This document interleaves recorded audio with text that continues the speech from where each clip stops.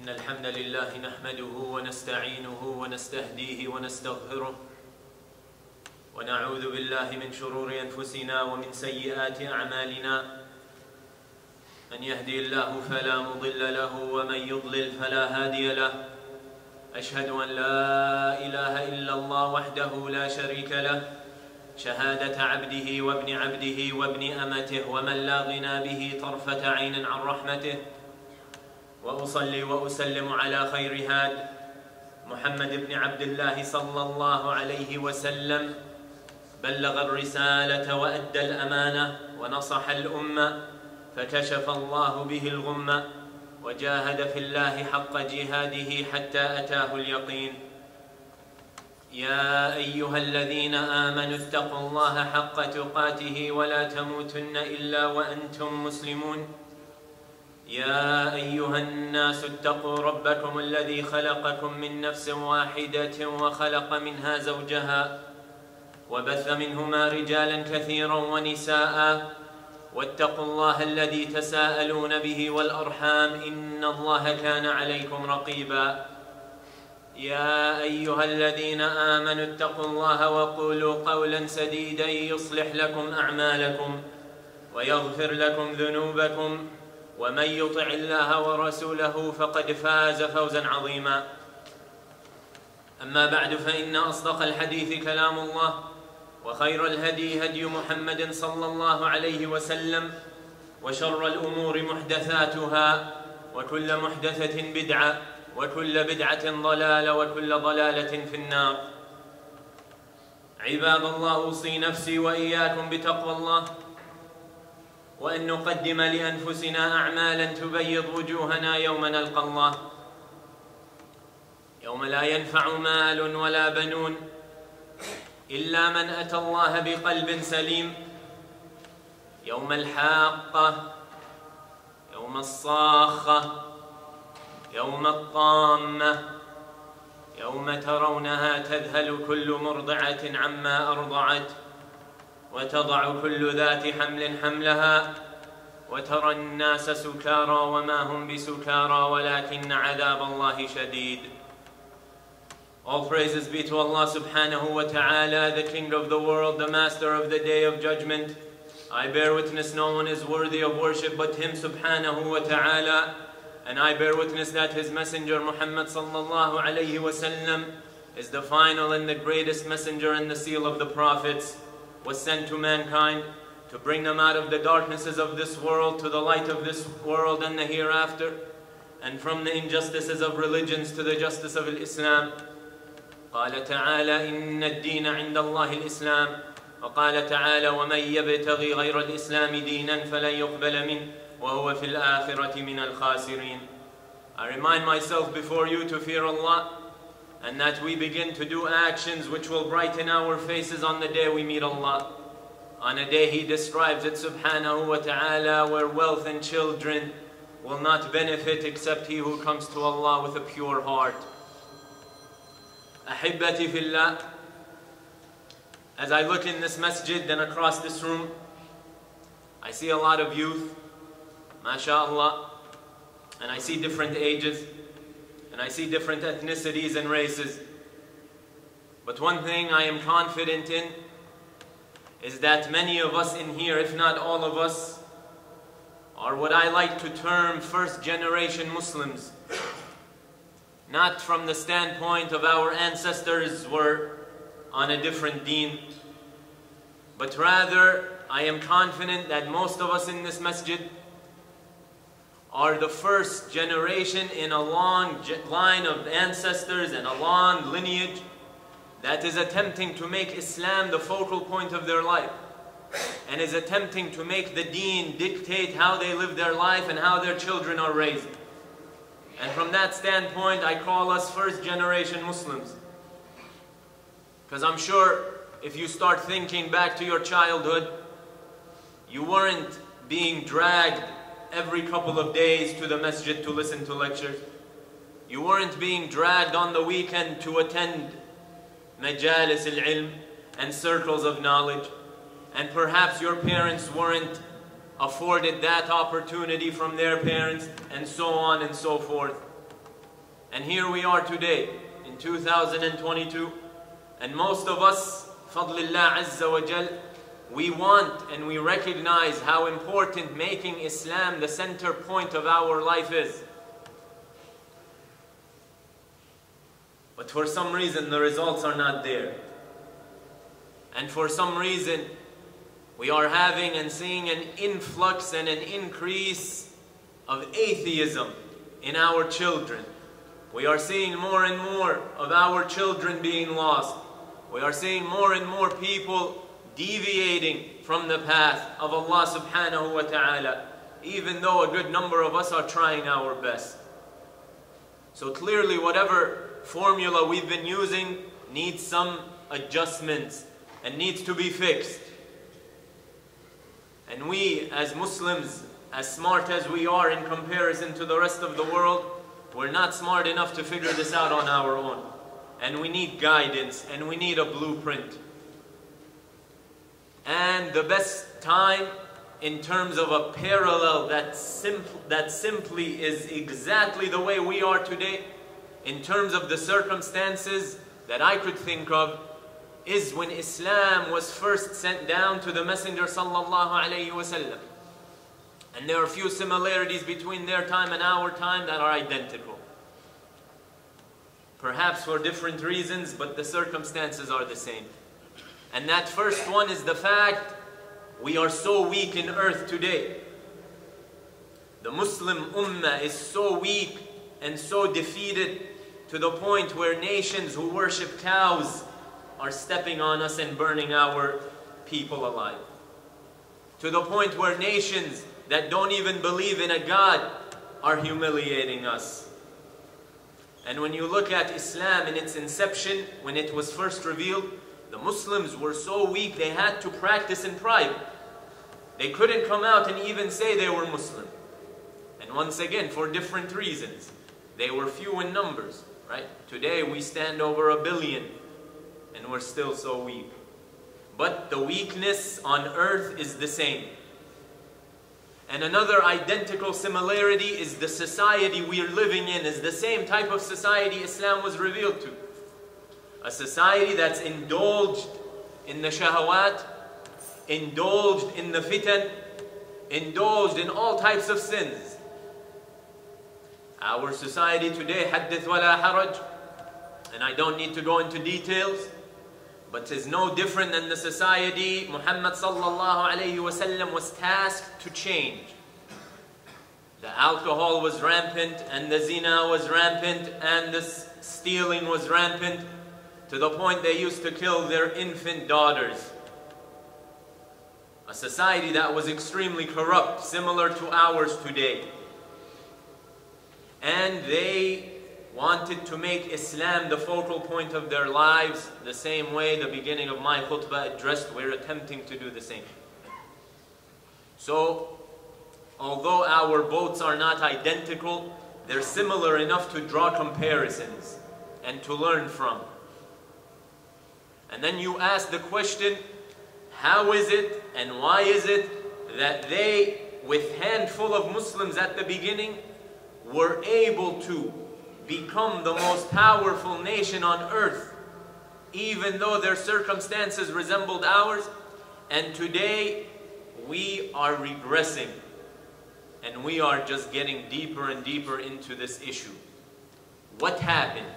What was so different? And that's an important question, and it needs to be addressed every single day. In our minds, to ourselves, to our families, and our communities. Why is it that we have more wealth, and we have more numbers, and we have more influence, and more outreach, and but we just keep getting worse and worse on earth, and they were able to elevate themselves to the point where the Persian empires and the Roman empires did not dare mess with them. What happened? And there's many different things we can discuss.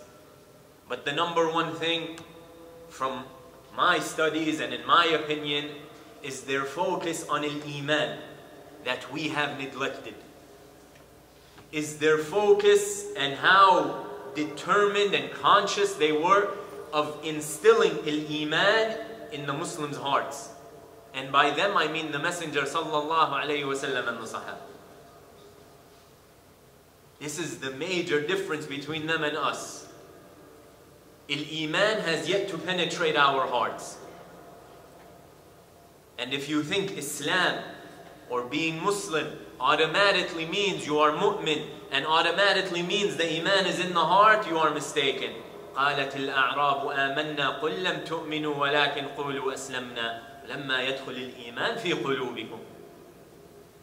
They come to the Messenger alayhi salatu wasalam, they say, we have believed, we are mu'mineen, we are believers.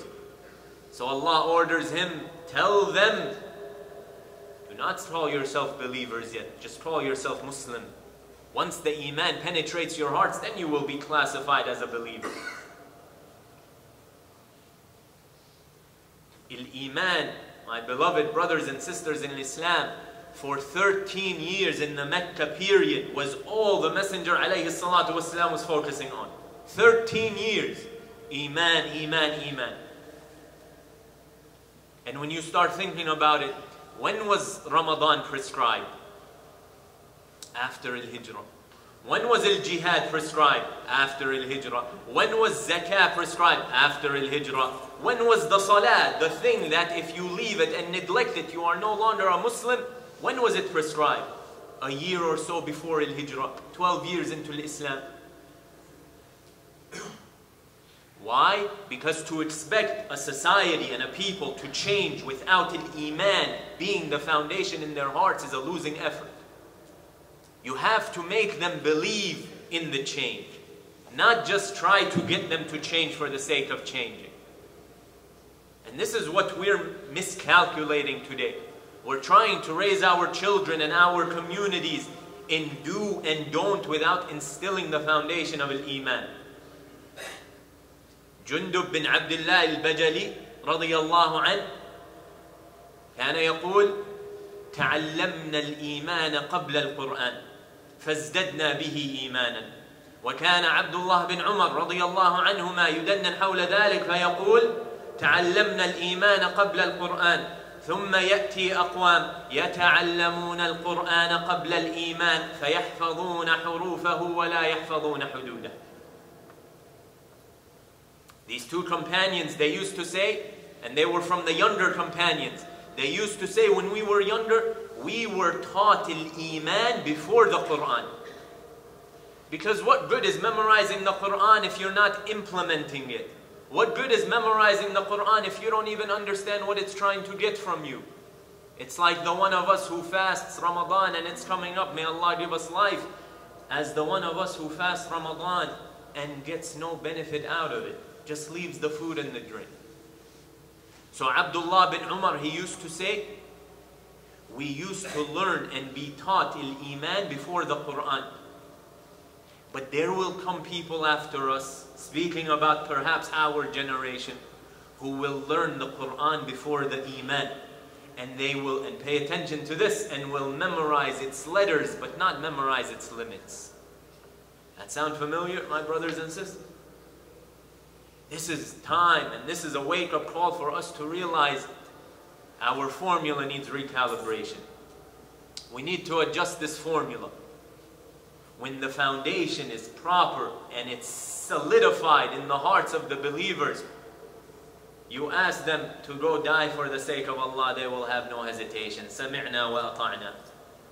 Today we're struggling to convince our young brothers and sisters to pray. We're struggling with our families if this is halal or wajib or haram. We're struggling with fatwa that have been discussed by the scholars of Islam for hundreds of years. And then we expect to actually be powerful on earth. Allah will not give power to people like that. You know, I'm sure we've all had this conversation before about the end of times, right? And we've all gotten to that point where we talk about al-Mahdi, and when he comes and he will lead an army. Brothers, I hate to be the bearer of bad news, but do you think al-Mahdi will want to fight with people who don't even pray? Do you think Al-Mahdi will take to his army people who are struggling with the most clear orders in the Quran and in the Deen? Do you think Al-Mahdi wants people who memorize the Quran or implement the Quran? We need to teach our children Al-Iman before we start worrying about the do's and the don'ts. This is what's getting our youth into trouble. They live 18 years under your roof. This is halal and this is haram, and you don't explain anything else. Then the second they're out of your jurisdiction, they're out of your supervision, that's it, they're gone. The only reason they were doing and not doing is because you were watching. We need to reintroduce death to our families. We need to reintroduce al-akhirah to our families. We need to reintroduce this idea of standing before Allah to our families. We need to get the iman in their hearts. Then even if you are gone, and when you're gone, you will be comfortable and confident your kids will hold on to the deen.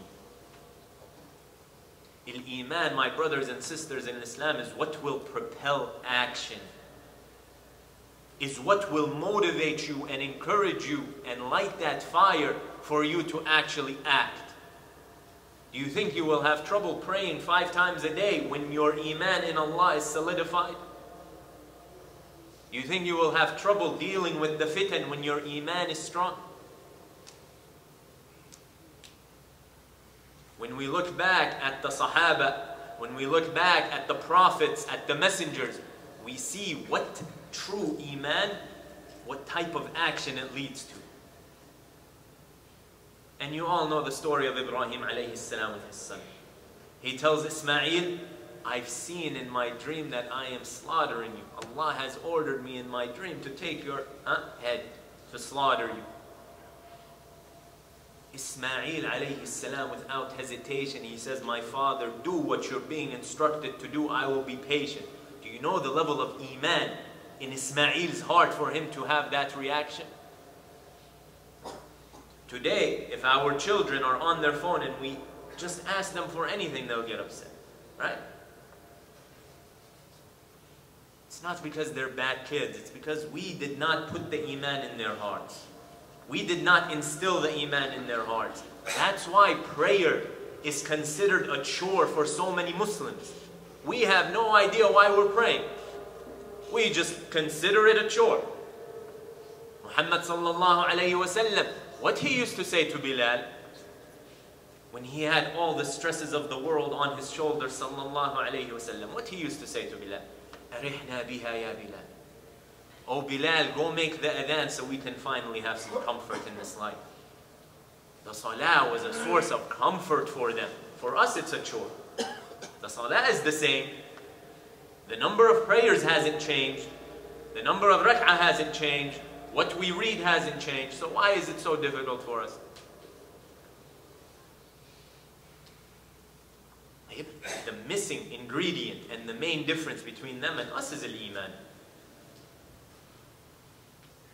One time the Messenger alayhi salatu wassalam was with the Sahaba to show you what iman will lead to. Was with the Sahaba, and 2 men come to complain. They have an issue between them. So they come and they tell the Messenger alayhi salatu wassalam that one of them, the 2 men, one of the first man, he owns a palm tree. And the second man could really use this palm tree because it's close to his garden and he can build a perimeter, he can build a fence. And he wanted to buy it. So the first man refused. So when they tell the Messenger sallallahu alayhi wasallam, he tells the first man, give it to him and I promise you a palm tree in heaven. If you have a palm tree in heaven, you know you have access to it. And the man refused. The man refused. It's his right to refuse. So in the Sahaba, or in the group of Sahaba, was a Sahabi by the name of Abu Dahdah. And he heard. So he went to the first man. And Abu Dahdah was known for having one of the most beautiful gardens. So he tells this first man, would you trade me your palm tree for my garden? So he looked at him and he said, are you crazy? an entire garden for one palm tree? So he said, I'm not crazy. Would you do it? The man agreed. So Abu Dahdah then runs back to the Messenger sallallahu alayhi wasallam, and he says, if I can get that palm tree, do I have the same offer? He says, of course. So he gives him the palm tree figuratively. He tells him, this is for you. So then the Messenger sallallahu alayhi wasallam keeps repeating, how many palm trees in heaven for Abu Dahdah? How many palm trees in heaven for Abu Dahdah? It's not over. He has to go home now. He has to get his family out of the garden. So he yells to his wife as he's gathering his belongings, I have sold the garden. This is their home. So she says, what did you sell it for? What did you get in return? He says, a tree in heaven. What's her response? رَبِحَ الْبَيْعِ يَا أَبَا الدَّحْدَاحِ. Oh, Abu Dahdah, what a great business deal you made. And she packed her stuff and they left. Do you know the type of iman in Abu Dahdah's heart to make this deal? Do you know the type of iman in his wife's heart to accept and actually be happy with this deal? Compare that to us, brothers. And this is not to discourage anyone that I'm expecting myself or you to reach that level of iman. We will never reach that level. Abu Bakr, in one hadith, the Prophet sallallahu alaihi wasallam, he saw in a dream where the scale had two sides, and Abu Bakr's iman was placed in one side and the rest of the ummah was placed in the other, and Abu Bakr was heavier. This is not to discourage us that if we're not doing these things we won't have true iman. No. But when the discrepancy and the gap is so big and so severe, to the point where today we have women, Muslim women, who encourage their husbands to do the haram so they can have more purses, so they can have more, whatever the trend is now, alligator leather bags. Right? We have Muslim men today who are willing to neglect their entire prayers so their boss doesn't ask them, where did you go, or what were you doing? We have our youth today who will miss their entire salawat and wait until they get home just so someone in the street or in the library or at school might not think they're weird. When our iman is leading to this and their iman is leading to that, then we need to bridge the gap. And when we bridge the gap, you will see yourself a whole different Muslim. You know why? Because you will be considered a believer at that point. Only when the iman penetrates the heart. قولوا قولي هذا واستغفر الله لي ولكم وصلى الله على نبينا محمد وعلى آله وصحبه وسلم تسليما.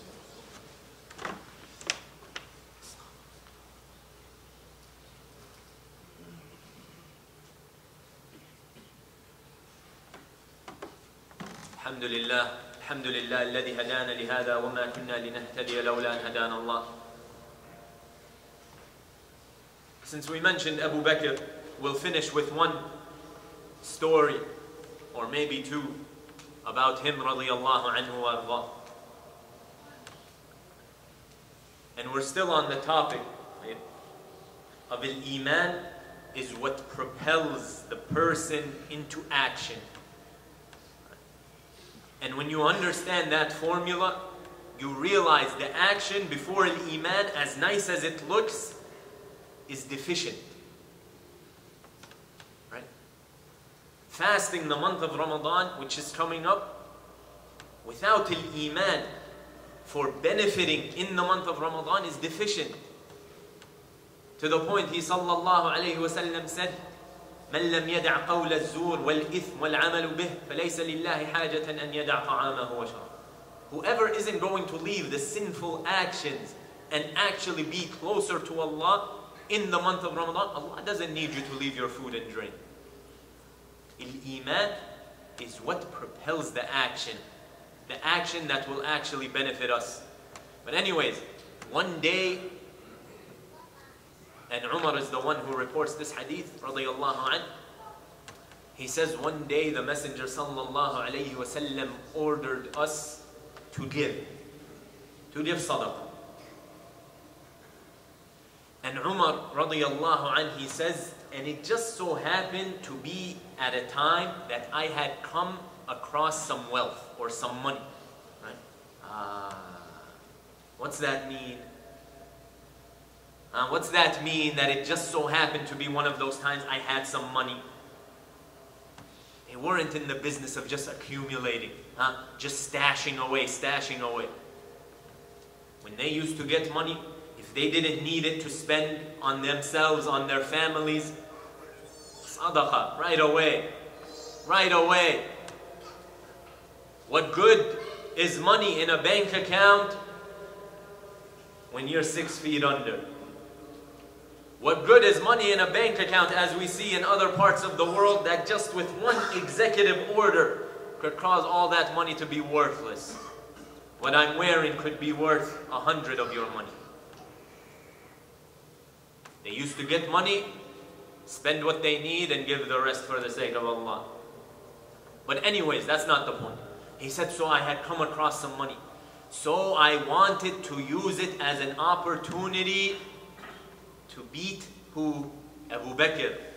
Right? They used to be very competitive in al-akhirah with one another. Many ahadith talk about their competitiveness. So Umar said, I got some money, and the Messenger ﷺ is ordering us to give, so I was excited because this would be a time for me to beat Abu Bakr. So he goes and he brings half of what he had to the Messenger ﷺ. And he said, here is half. So the Prophet ﷺ asked him, what did you leave for your family? He says, I left them the same. Meaning, I left them the other half. So he said, okay. So who walks in? Abu Bakr. He comes with his stockpile. So he says, I have given everything I have. So the Messenger ﷺ asked him, what did you leave your family? He said, I left them Allah and His Messenger. The one who reports this hadith, Umar, he said, after that, I stopped competing with Abu Bakr. There's no point. There's levels to this. But the point is, when your iman is solidified, you won't even hesitate to give all. Maybe we will still, right? But the true iman will propel you to action. This is what we're missing from our lives. This is what our children need. And for us adults, perhaps we won't see that change in our lifetime. But your mission in life, along with everything else you've been doing, along with the da'wah, along with learning, along with everything you've been doing for the deen, your mission in life from here on out should be to put your kids in a position better than you were put to raise your children. To put your children in a position to raise their children in a better position than you were placed by your parents. And when they grow up, they do the same for their children. And then after a few generations of al-Iman properly installed in the hearts, then we will deserve some sort of victory. Then we will deserve some change. But right now, my beloved brothers and sisters in Islam, we have a lot of work to do. And this should encourage us. It shouldn't put us down. And that's not the purpose of this khutbah. The purpose of this khutbah is to encourage us to start. Let's consider up until now, a lot of our work has been misguided. A lot of our efforts have been missing a key component, which is al-Iman. And from here on out, that's what our focus needs to be. And before we have the Shaykh lead us in the prayer, I have been asked to remind you / encourage you about an opportunity for one of the organizations which you all are familiar with, Amana. And from my understanding, they are completely non-profit. And on top of that, they do a huge service by providing da'wah material, right? A lot of us, whether that's due to lack of knowledge or lack of time or lack of ability, we're not able to contribute in the da'wah. But this is one of those easy opportunities for you to be involved in the da'wah that's actually always giving, right? Sadaqah al-Jariyah. So they have a big shipment of Quran and other da'wah material coming. And as you know, they do a lot of their work during Ramadan when people are aware and people are interested. And anything you can give, whether it's $1, you will find it on the Day of Judgment. and the beauty of our deen and